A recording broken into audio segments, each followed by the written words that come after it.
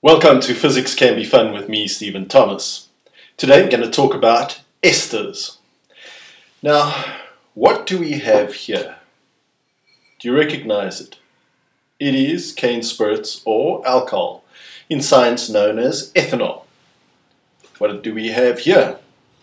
Vinegar, otherwise known as acetic acid or ethanoic acid. Now, when we mix the two, we get an ester. So when the two combine,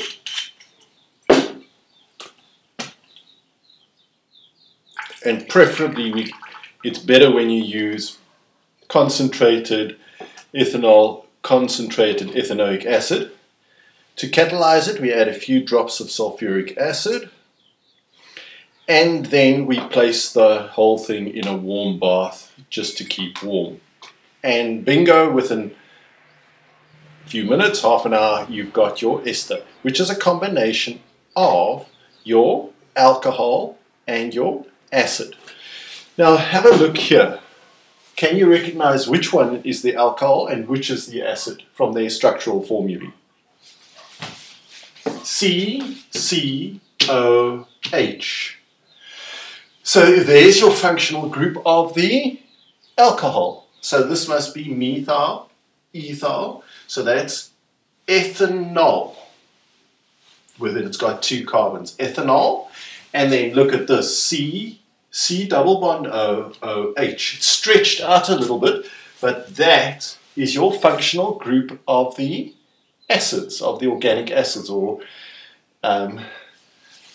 this is our organic acid functional group. So there's your vinegar, and there is your drinking alcohol. And when you mix the two with a bit of sulfuric acid, which sucks out, sulfuric acid's got the property of sucking out water, of dehydrating something. So in fact, this is what is going to happen. You're going to take an O, an H, and an H out, and what do you get when you have O, H, and H? You've got water. So the sulfuric acid dehydrates the water, and then we shift these along.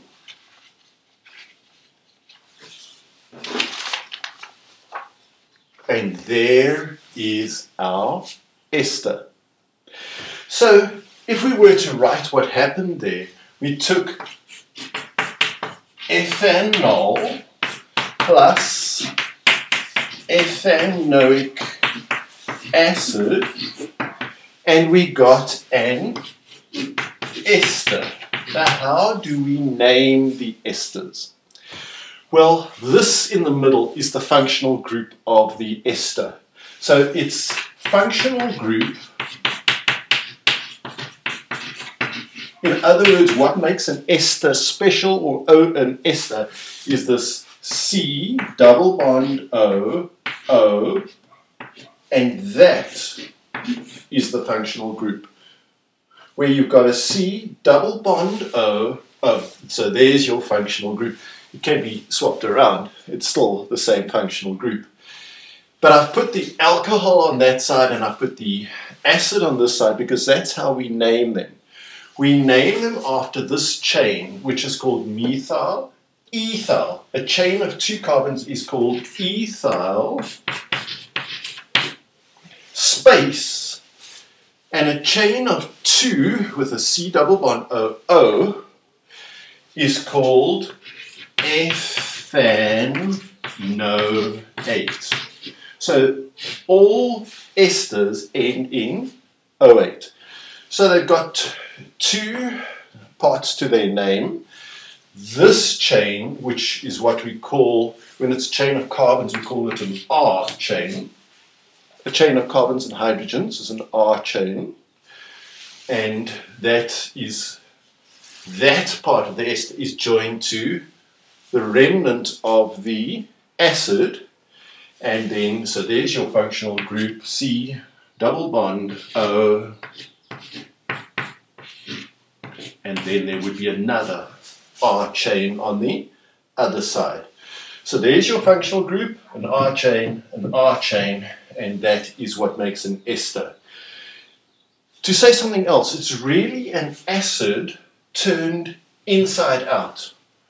You'll recognize that C double bond O, O, that is virtually an acid. So esters, in fact, are isomers of an acid. From any acid, you can actually, from any organic acid, you can make an ester. They are isomers. They have the same numbers of carbons, hydrogens, and oxygens, and that is what is an isomer.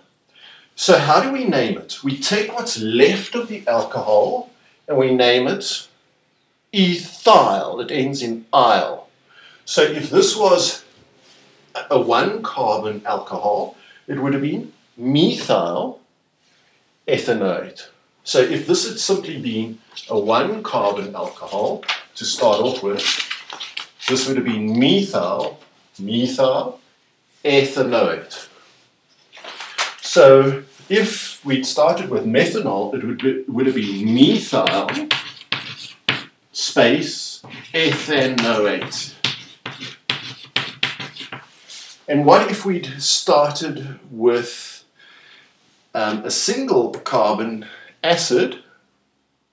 Then it would have ended up as methyl methanoate. If this bit here only had one carbon. Let's just demonstrate what we've done here with marshmallows. Okay, I hope you can see that these pink marshmallows are the carbons, and that's the oxygen. And these matchstick heads are the hydrogen atoms. So if you look at this as the structural formula, each of these matchsticks is pushed in at an angle of 109 degrees. And that is the way organic molecules are built. 109 degrees, 109 degrees, 109 degrees, all the various bonds, angles from each other. So there's one pink, one white. So that's CCOH. So there is your ethanol. Now look at this one. Here is your two carbons. So it is ethane, but it's got a double bond O. See the double bond O, OH. So this is ethanoic acid because it's got the double bond O, OH.